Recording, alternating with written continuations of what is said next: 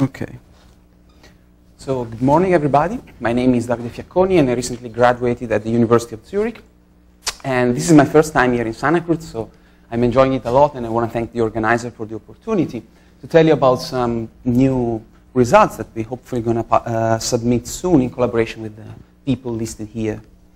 So, as we already heard at the beginning of the week, there have been a lot of efforts to try to characterize the population of star-forming galaxies at high redshift, at redshift 5, 6, or even larger, for example, through the determination of the UV luminosity function.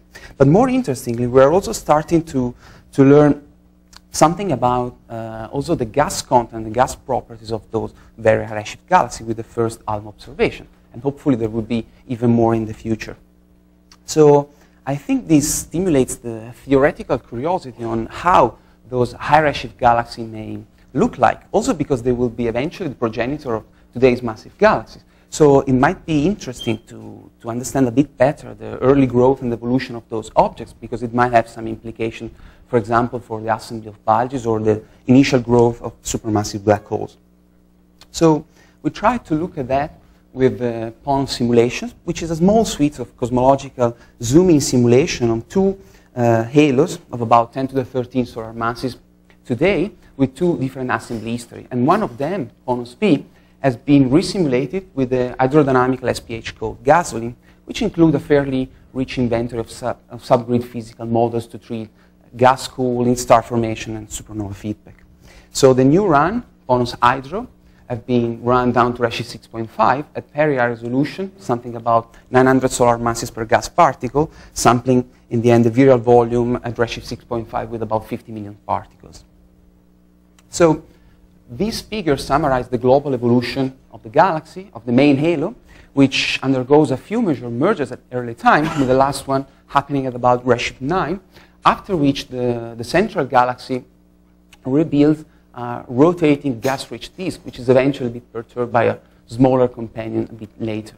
So it's quite interesting to know that the global properties of those galaxies, such as the stellar mass, the gas fraction, the star formation rate, are quite in nice agreement, I would say, with those recent observations that have been done with ALMA and other instruments of highly magnified sub-L star galaxies at redshift about 7. So we're probably looking in the simulation at something that might be considered a fairly typical galaxy at those early time. So the galaxy as a stellar disk, which is thick and with a nearly exponential profile, and with just a tiny, tiny bulge, if any, really at the center. While the gaseous disk is very interesting. It's highly homogeneous, as shown by the gas surface density map here, and it has a clearly multi-phase ISM, as shown by the temperature map, with temperatures that can go from below 10 to the 4 Kelvin, where stars are forming, to up to a few million degrees for gas that have been recently affected by stellar feedback as triggered by locally intense star-forming region. And the gas is also highly turbulent, as shown in this velocity dispersion map, with a typical velocity dispersion of about 40 kilometers per second across the disk, and a V over sigma of about 2 or so. The intense star-forming activity also triggers feedback, of course, stellar feedback and outflows. And those are shown in this map, which shows the temperature and the metallicity of the gas in a thin slice perpendicular to the disk plane, which is here. You can see this hot and metal-enriched outflowing gas, which is funneled through these kind of cold pockets of gas, which are instead mostly raining back onto the disk. And this is in part gas that has been recycled within the halo, in the proximity of the galaxy, as well as some gas that is newly been accreted by the galaxy in what near the beginning of the week called kind of the messy region around the galaxy. It's also interesting to note that we found a kind of mass loading factor of about unity, or slightly below that, which not only is considered, well, with low redshift data, but also with a recent estimate of the typical, well, average, I would say, mass loading factor from a sample of redshift 5 galaxy observed, I think, with ALMA. And what they find was a value of about 2 plus minus 1, because the uncertainties are still large. So we also try to characterize a bit more the properties of the turbulence within the disk. First, looking at the gas density, probability density function, which again revealed that the gas is highly multiphase. Indeed, it can be easily described by three components: a cold component of about 1,000 Kelvin or below, a warm component at about few tens of thousands of Kelvin, and a warm hot component below, beyond the 5K, with all of them having a kind of log normal PDF. We also calculated the velocity power spectra within some small boxes in the galactic disk. And despite the mixture between the subsonic and supersonic phases, the typical spectrum seems to be consistent with a Burger law for supersonic compressible turbulence, as expected. So we can ask ourselves, of course, what is causing this turbulent motion in the galaxy. Well, one possibility is, of course, gravity within the disk. So the disk can reach a kind of gravitoturbulent state where if it sits on, if it reaches a marginally stable condition where the Tumri parameter is typically of order of 2 or so. But this does not seem to be the case in our simulation, where the typical Tumri parameter of the gas, which is very warm and also turbulent, seems to be much higher than that, at about 10 or so. Another possibility is, of course, stellar feedback. And we tried to test that with a negative approach, so by looking at what would have happened without including stellar feedback. And therefore, we basically rerun the simulation after the last measure emerges till the end without including star formation and supernova feedback. And the comparison is shown here, having on the left the fiducial run with all the physics, with all the physical models, and on the right the run without star formation and feedback. And you can clearly see that there are significant differences between the two. So in the no feedback case, the disk is much more, it's a bit more compact, it's much thinner and denser, and it has some clear spiral arm features. It's more rotationally support because it has also a slightly lower velocity dispersion, and it has a much lower Tumri parameter of about 2 or so. So all these features seems to be indeed consistent with a gravitoturbulent state without the inclusion of feedback, which on the contrary suggests that in the fiducial run, feedback is playing a significant role, at least in shaping the properties of the ISM of the galaxy. So this kind of supernova-driven turbulence within the disk has also some interesting implication for the mass transport and mass flow within the disk, which tend to be highly fluctuating both across the disk and over time, with a typical average which is close to 0, despite there might be some peaks of inflow or even outflow through the disk of about a few solar masses per year, which is different from the more steady inflow that one would have expected in a more gravitoturbulent kind of configuration. It's also quite interesting to look at the anisotropy of the mass flow with these maps of the mass flow per unit solid angle at different scales. So if we look at large scale, so at about the scale of the disk, of 1 kiloparsec or so, well then of course we expect a lot of anisotropy because of the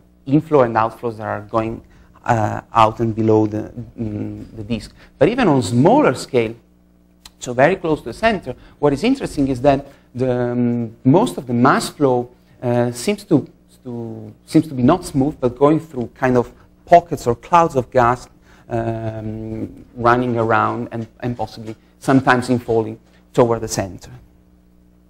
So I want to summarize by saying that I argue that possibly some relatively typical low mass galaxies redshift 6 might live in this kind of hot and turbulent, within quotes, state, which means that they have a kind of a warm and very turbulent ISM, mostly shaped by the effect of supernova feedback due to the relatively high specific star formation rates.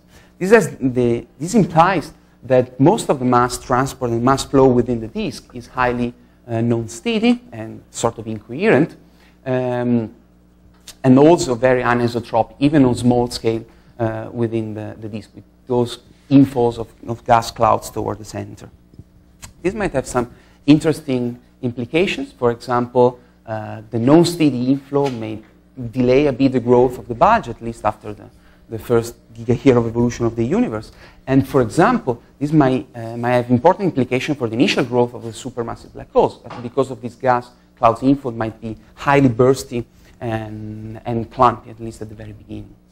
So of course, every time we do a model and we make some assumptions, there are also some limitations in what we do. And in this case, I would say that the main limitation is, of course, that at least strictly speaking from a quantitative point of view, there might be some dependence, of course, on the feedback model assumed. However, I would argue that I think that the qualitative picture should still hold, because at a given subgrid model, I mean, if you compare the properties of more quest and lower redshift galaxies and the things that I showed you already, those clearly produce significantly different ISM features, which suggests that there are, of course, and reassuringly intrinsic difference in the galaxies and regime. And moreover, it has been shown recently that even with more modern and stronger kind of feedback models, galaxies tend to be even more gravitationally stable, which at least qualitatively go into the same direction on what I showed you. So since I'm running out of time, I thank you for your attention and hope you find that interesting. Thank you.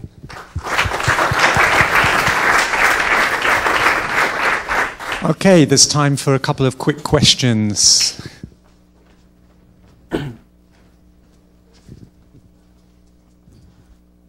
In the first day of the conference, we were discussing the evolution of the stellar to halo mass ratio at high redshift. Mm-hmm. Do you see any kind of evolution in your simulation? Well, we just have one galaxy. I have to admit that I didn't look at that in detail in terms of the evolution. It seems to be a bit of evolution, but I haven't checked really whether it follows the observed evolution from a recent paper from a Japanese group, I think. What I can tell you is that we checked at least as at least one of the possible constraints on the subgrid model, physical model that we use, to be consistent with the estimates of the halo mass, stellar mass, to halo mass ratio at redshift about 6. We are slightly above than that, but fairly consistent within 1 sigma. Hi. Hello? I happen to be pretty interested in small-scale driving of turbulence right now, and so your results were interesting to me. I was wondering, have you looked at differences in like the velocity power spectrum or the small-scale compressive ratio or any of the diagnostics of like the solenoidal versus compressive modes in the turbulence? Yes, I didn't show that explicitly here, but we did look at that. In particular, I tried to repeat the analysis of the velocity power spectrum in the small boxes within the galactic disk.